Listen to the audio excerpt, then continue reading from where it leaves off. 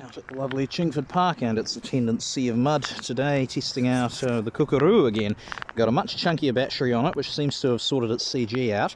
And this is a 2-cell, so it'll be flying a wee bit underpowered, but that's just right for someone learning on it. Alright, up we go. It's not exactly a hot rod, this is full throttle. Alright, backing off a wee bit. It's lovely and docile. Bring it in nice and slow.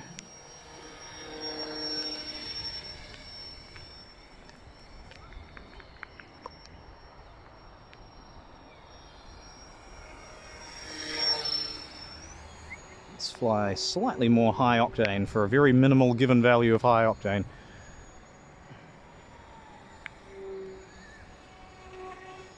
Stalled out of that a bit. And yeah. She can't even do ground takeoffs on 2-cell, so it's... There we go. Porpoising around a bit. Flop. And this is her glide. It's quite a bit of wind, so she's gliding pretty flat. Bring her around.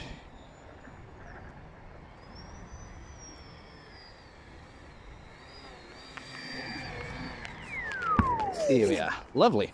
Okay, that's about all there is to her on 2-cell. She's not super exciting under these conditions, so I think I might pause the video, swap her over to my 3-cell, and we'll have a bit of fun. Okay, so it turns out some unnamed genius forgot to actually grab their 3-cell battery off the charger, so it looks like we'll just be flying out the rest of this one. Oh well.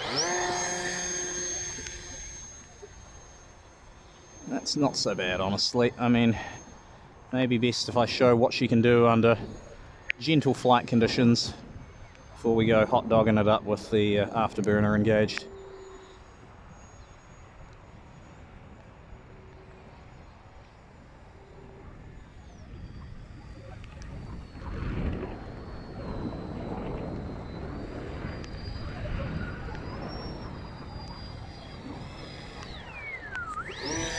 Little recovery. Wind is not good for a catch. And just a little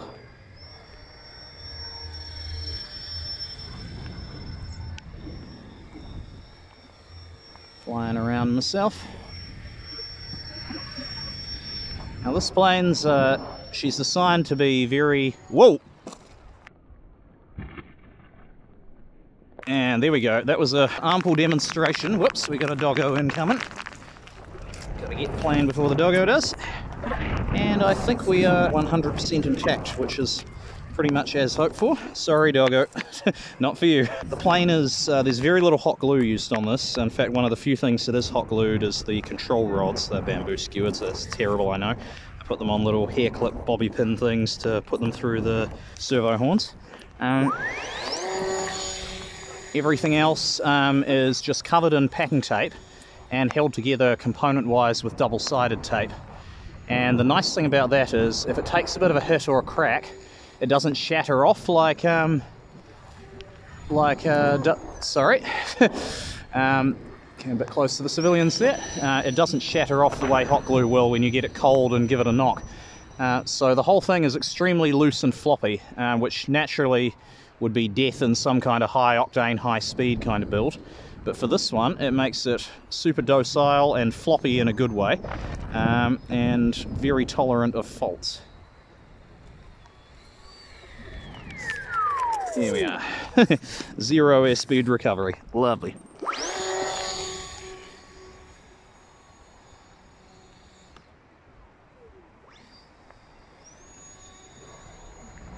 Yeah, the wind is getting her a bit in terms of turbulence. I think that's what flipped her over before. Whoa, a little bit sketchy. Just practicing my catches now. Yeah, she comes down lovely and level when you just give her a good amount of back elevator. There's a lot of things I'd redo if I made another one of these from scratch. Like, there's no reason for this to be 3 pieces. Don't know what the heck I was thinking there. And I might change that attach point and a few other bits and bobs. But by and large, she's handling exactly how I hoped she would. And I think she'll be reasonably accommodating for my fiancé to learn to fly on. She's had a go flying some of my planes before, and everything I build tends to be a delta plane, so a delta wing with a little bit of over-spec control throws, and so she didn't find that super comfortable. Planes that'll get upside down before you can so much as look at them. Whereas this plane, even on full throttle, it's decidedly sedate, and it doesn't have a very high roll rate, which I'm actually struggling to adapt to. Whoa! Something weird happened there where she wouldn't come out of it. Yeah, she seems to pretty much lose rudder roll coupling if you get her at a high angle of attack. So if you see me suddenly pitch the nose down to try and get out of an awkward stall, on 3 cell she can manage a ground takeoff, but on 2 cell she just doesn't have the grunt.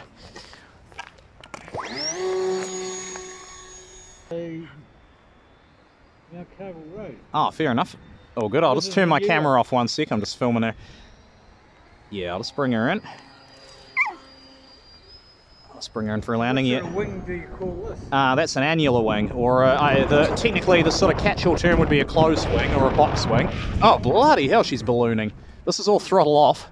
Let's see if I can get her back. Oh, there we go. She managed to touch and go with a little bit of help from the downward momentum. But let's see if she'll come in nice for a landing. Okay.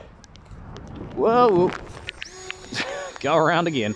At least she's good on the go-arounds if you can get the throttle up quick enough. There we go. Beauty. So I forgot that in the lee of the trees it's a lot calmer wind-wise, so I think I'll use this opportunity to fly out the rest of her battery in calm isolation.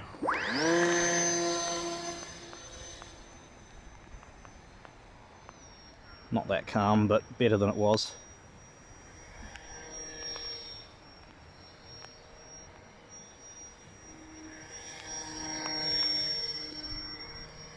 Quite like her turn radius for a trainer. It's alright. Whoa, that was quite a balloon. There was very little actual elevator command in there, that was all wind. Okay, looks like the wind shadow of the trees doesn't extend very far.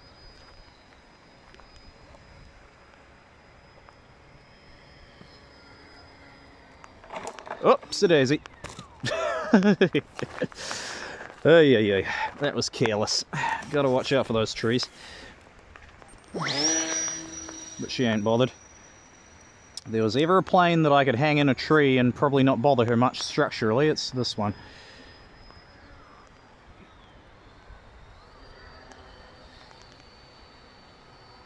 Very pretty. Whoops.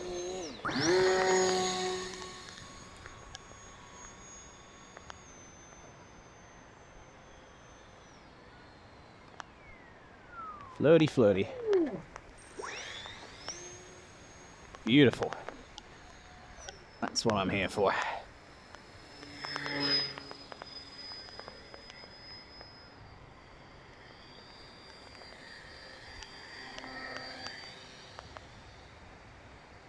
Skimming the deck.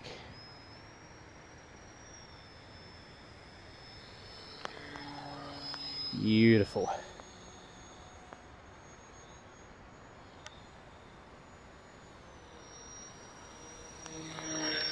She's not much for right turns with the torque from that, even that little motor. I might need to beef up the rudder a bit more when I'm flying her, but I think she's just right for a trainer.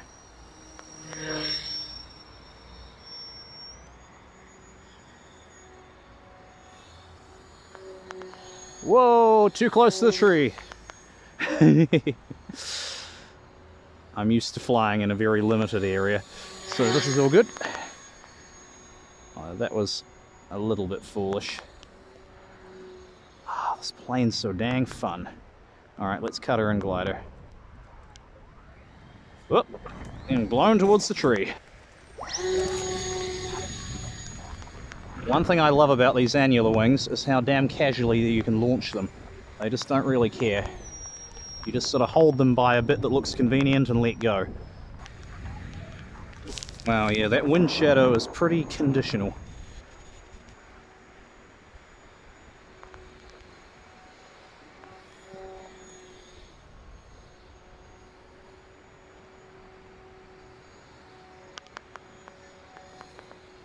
Oh, there we go, that's one of her nicer loops.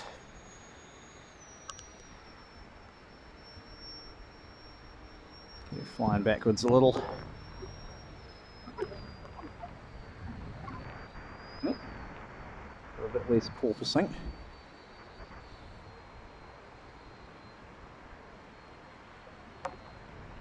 Whoa! And she comes skidding down. That's all unpowered. I reckon I could slope this thing if I had any vaguely suitable sloping sites around here. And if I knew how to slope. I've never actually sloped.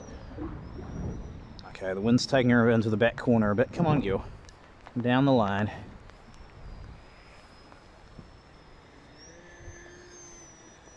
There we go. She did her stuck in a turn thing again there.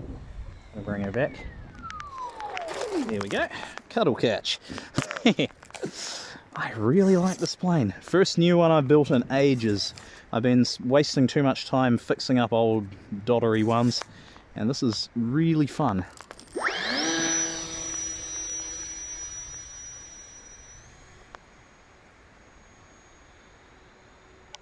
Plus you can fly on full throttle all day with this battery.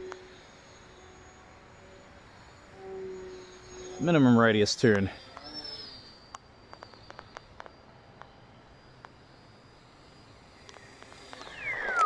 There we go. Okay, this video is probably getting a bit long. I'm getting carried away and just having too much fun. Whee!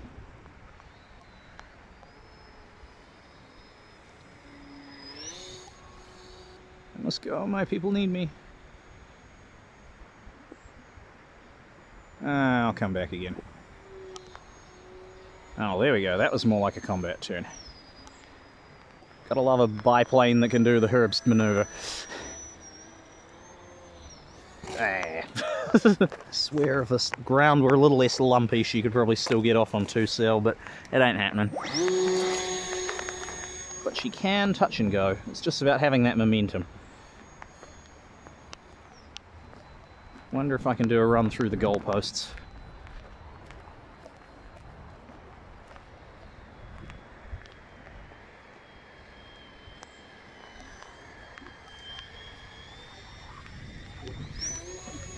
Too little throttle. Yeah, lumpy, but we'll come around and do a better one.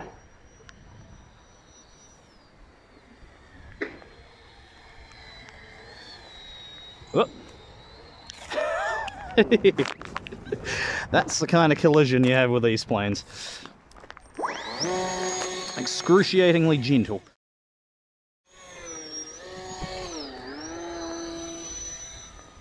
There we are, that's more like it.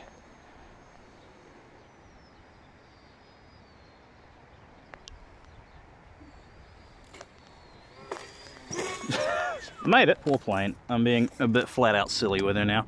Okay, one more good flight and handle her a bit more politely and then we'll call it a day. Although I am just curious to see how much juice we pulled out of the battery by now. Ah, yep. We're right on nominal voltage, so probably time to go home, but this battery's a bit of a Lazarus anyway. It's already died once, so I'm not too fussed about running it a bit longer. And up she go.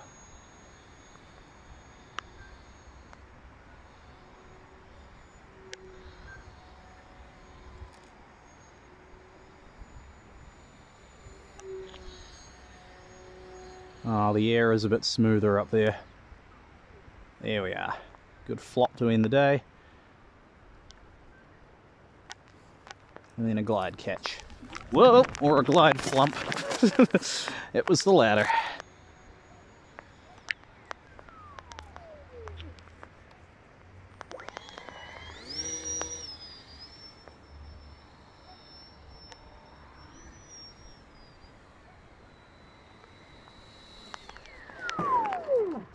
Lovely.